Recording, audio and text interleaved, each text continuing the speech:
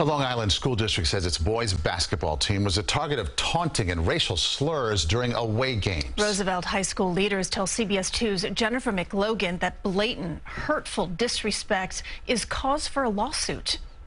A somber feeling inside Roosevelt High School gymnasium for players and coaches, some of whom were present at away games in nearby Wantagh and Lynbrook high schools. This was during the starting lineup call.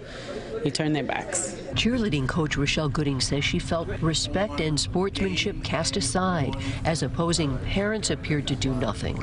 A free-for-all, no referees, asking for handshakes, Wantagh and Lynbrook students swarming the court. Roosevelt parents say they felt intimidated.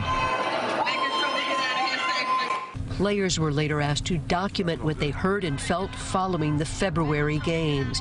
The N-word, who's your daddy, racially motivated, ramen guy, made me feel like garbage, felt hatefulness, racial slurs. The best way to reduce prejudice is equal status contact, so being able to relate across racial lines. How are these people in these white t-shirts and sweatshirts with their backs turned and booing at the same time to their opponents going to learn a lesson that that's not how you treat people?